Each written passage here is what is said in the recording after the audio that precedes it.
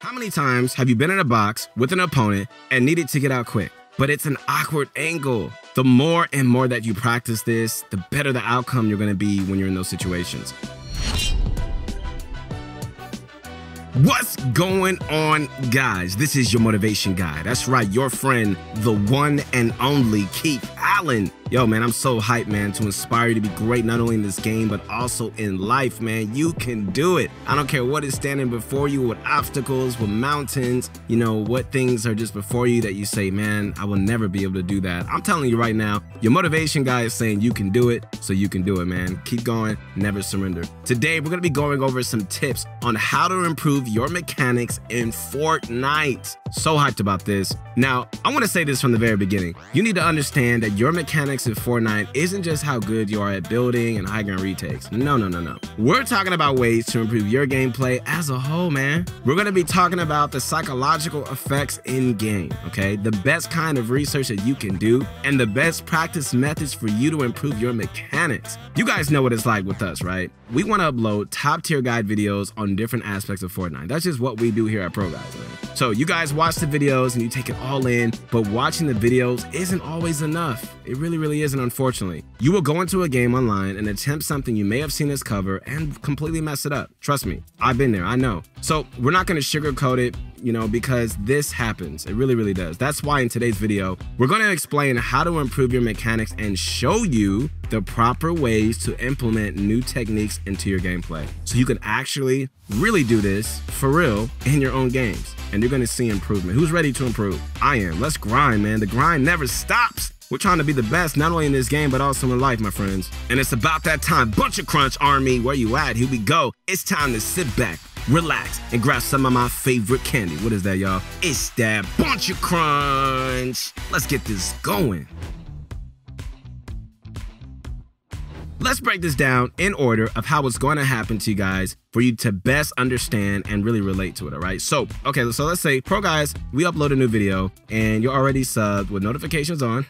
Shout out to my notification gang out there. Here we go. So you see something in the video that you want to work on, right? And you implement it into your own gameplay. So the first thing that you want to do before you launch Fortnite is to take a note of the tip. You can do this by writing it down. I know, I hope people still know how to write these days, okay?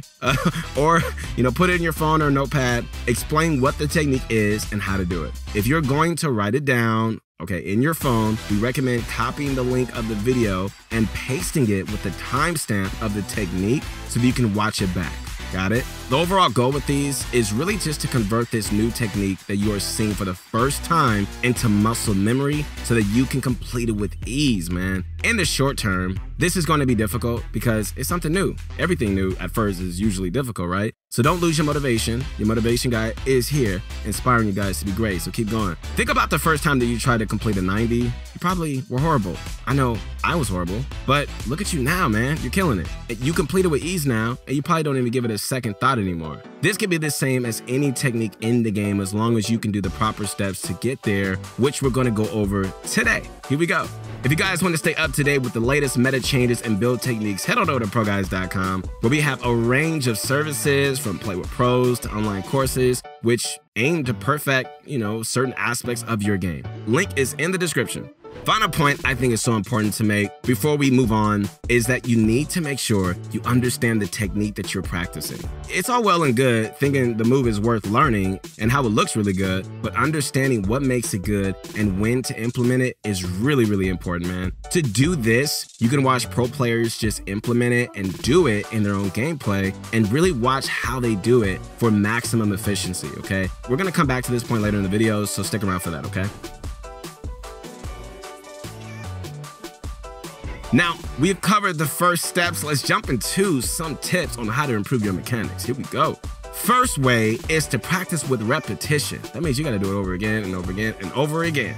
Practicing with repetition is when you complete a technique that you're looking to master and you just continue to do it in large sets, all right? By large sets, we mean a lot of repetitions of the same technique. The reason this is really effective is because it really just helps build muscle memory. And when you complete it over and over again, you're able to just self-correct the technique. Now, you need to make sure, guys, that you're paying attention when completing these builds, because self-correcting is really the most important part of your training. And if you do not do this properly, then you're not going to really see any improvement. If you realize your timing is wrong when you place a certain build, then it is you self-correcting to ensure when you actually do this technique online, you don't mess it up. And that's really the ultimate goal.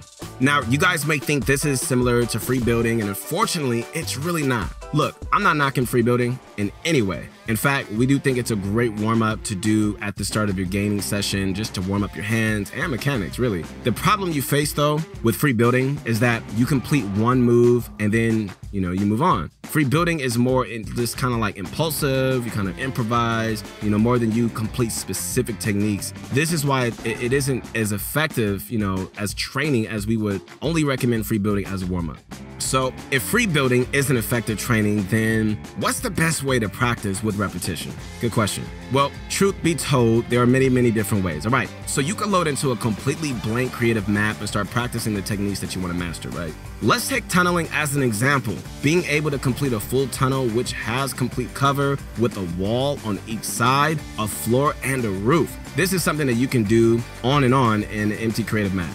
First, start off slow and just figure out your timings and crosshair placement for your build pieces, okay? Once you have done it a few times, look to self-correct any areas that may need it. When self-correcting, look to improve aspects, okay, like your timing, placements of build pieces, and crosshair placement. These are just a few examples of areas that you may need, to put attention to, but, when you're practicing, you're gonna realize what you need to do.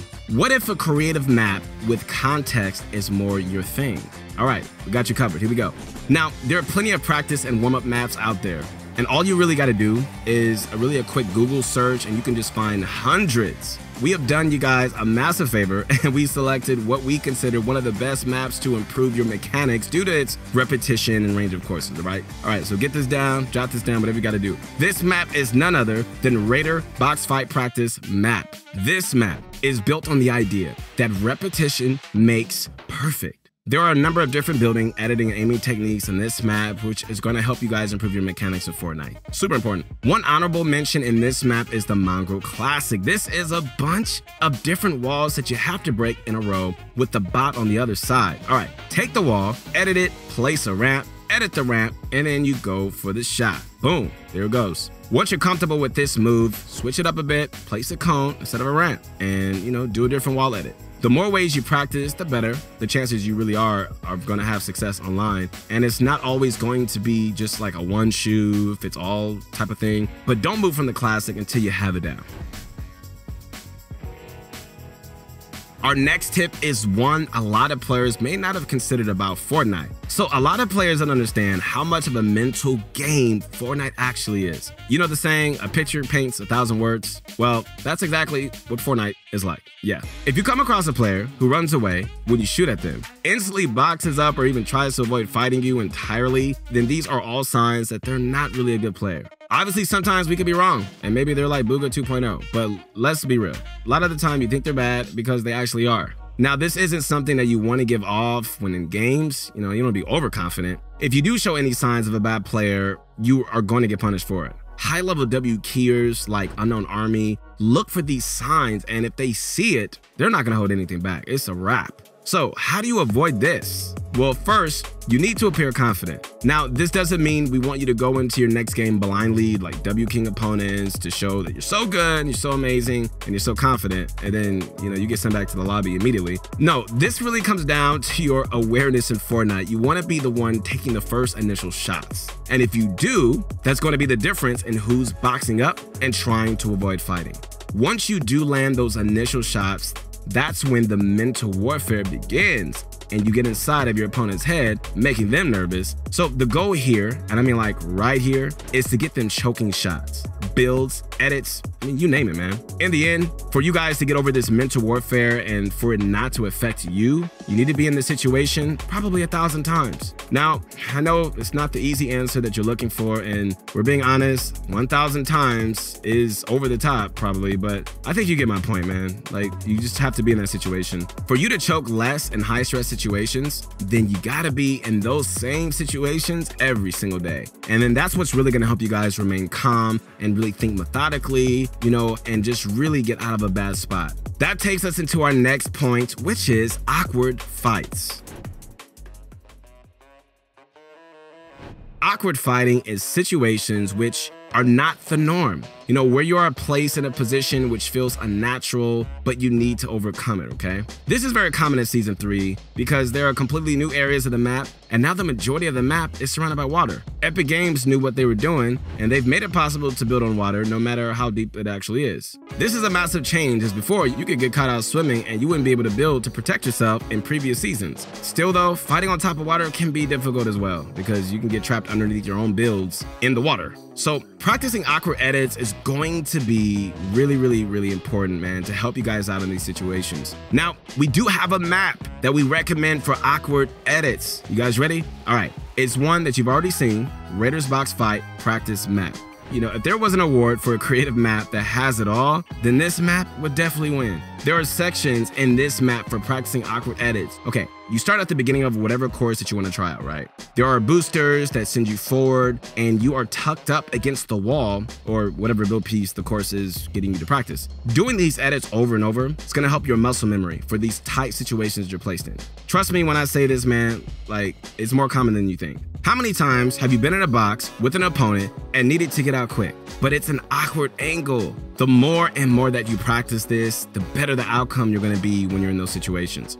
All right, guys, so a final point again, before we move on from this tip, is that you can also practice these edits when free building. Okay, so a lot of people like myself struggle with the top corner edit, also known as the peanut butter edit. I don't know why, but it just feels unnatural compared to any other edit, right? That's why in free building, you know, I'll make it a point to continually do the same edit over and over again just to make sure I practice it at that very angle. Trust me, guys, like, this is gonna help you over time. Let's talk about our final tip, which is constructive research. Woo!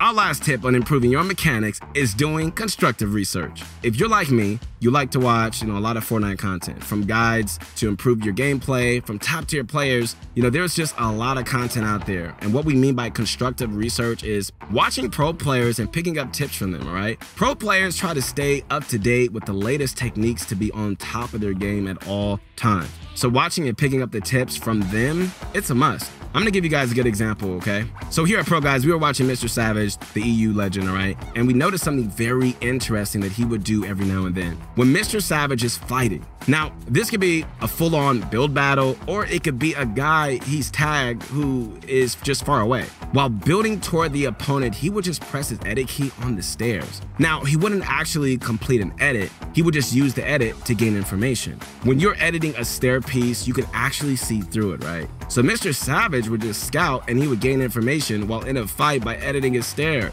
The reason he would do this is because he's effectively planning on how to win the fight. There's a reason they call this guy Mr. 200 IQ. These little tips that you can pick up from a pro player can make a massive difference, man. There's been a handful of times this trick has helped us out, so feel free to try this one for yourself. All right, so these are the things that we want you to look out for when watching pro players. Don't just watch them, analyze them. And you're gonna notice these things that they do, and I promise, man, you're gonna improve yourself. We here at ProGuides, listen, we're a family, period. And we really look out for one another, we really do. So take 2 minutes out of your day and post a tip in the comments that you have that maybe you picked up off of a pro player, and just help someone else out in our community, all right? If you guys think it's an obvious one, post it below. A lot of people may have never thought about editing a stair to gain information, and so we're just here to help each other out. Let's do it. All right, my friends, let's go over a quick recap to make sure that you've observed all the information in the video to start improving today. Here we go. Your first steps will be finding a new technique you like and want to learn. Write it down and timestamp it. Then understand why the move is good and when to implement it. Really important for you to understand what really makes the move work. Once you're ready to attempt it, okay, practice this with repetition. Keep doing it over and over again. You want to practice slow and just self-correct as you guys go along and just slowly increase your speeds, okay? This game, my friends, is all about getting your opponent nervous and winning the fight mentally before actually winning the fight. Don't appear to be confident as it shows, and good players are going to take advantage of that. The more practice that you put into awkward edits like the peanut butter edit or ones where you're at an awkward angle, the more that you're actually going to improve once you're placed in these same situations.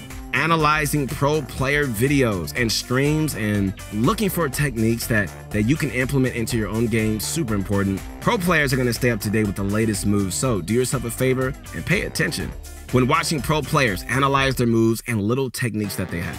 Because pro players are always creating and they're always perfecting new moves, so watching them and just picking it up means that you're going to be up to date.